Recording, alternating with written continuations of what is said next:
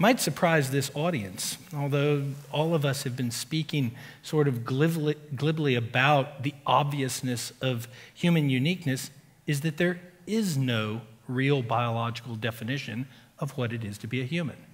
We don't have the fine definition in place that allows us to readily say, that's a human, and in the fossil record, this is not a human. What happened in the Victorian era, when we first began to examine our sort of origins, was it was very easy.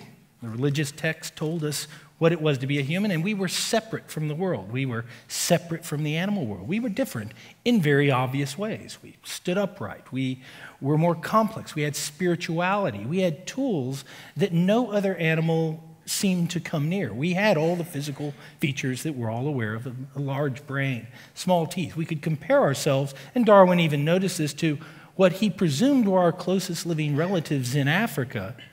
But clearly that difference was substantive, it was obvious, and it didn't need defining. It was already manifestly defined in our history.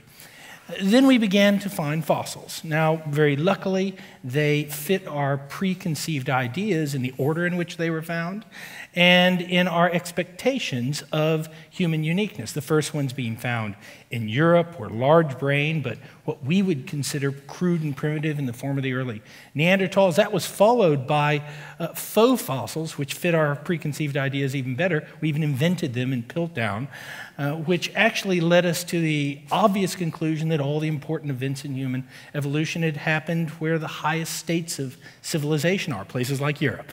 And so we had actually manufactured a fossil record that agreed with ourselves. Then we moved that story to Africa, 1924, the discovery of the Tong child. That was a small-brained, it looked like a biped, so it seemed to separate itself out from the world. And the fossils that would follow would, as they began to gain acceptance, show the kind of just-so stories that fit the idea of human uniqueness. And as Stephen and I were talking before this discussion, maybe it's just all of those. But the problem with that is that's really moving right back to where we were in the Victorian era.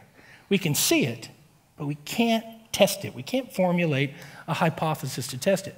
But we need that hypothesis, because that neat little story that I was just telling, that we kind of saw through a broad timeline of a few million years as we delivered it, is falling apart.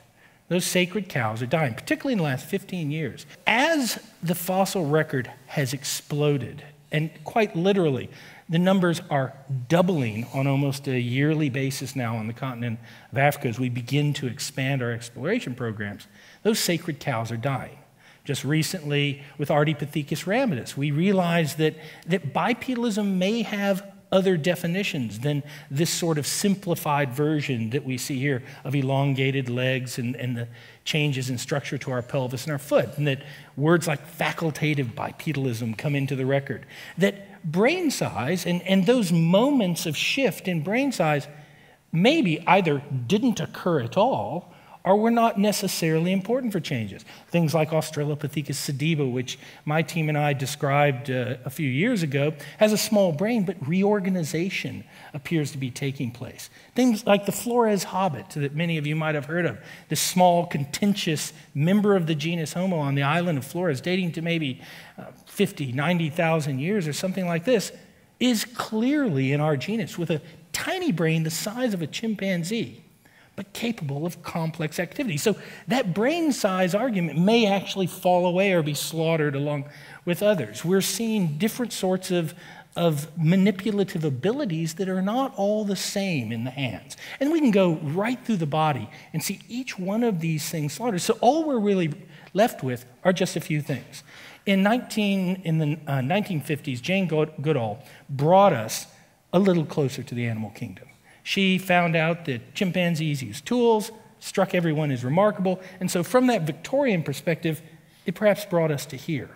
As all of these sort of sacred cows have died, we've been brought closer and closer, till today we are possibly only left with the differentiation between us and the animal kingdom with those things that we talk about to identify modernity. Art, perhaps, self-adornment, perhaps burial of the dead, indicating we're special in nature.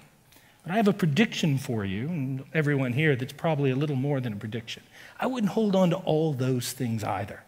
Because what we're now seeing as we begin to actually explore Africa, the old world, other places, is those sacred cows are probably all going to die. And it's going to be a very interesting moment for us as we seek a definition in our field of what is it to be human when there's nothing left that makes us actually unique.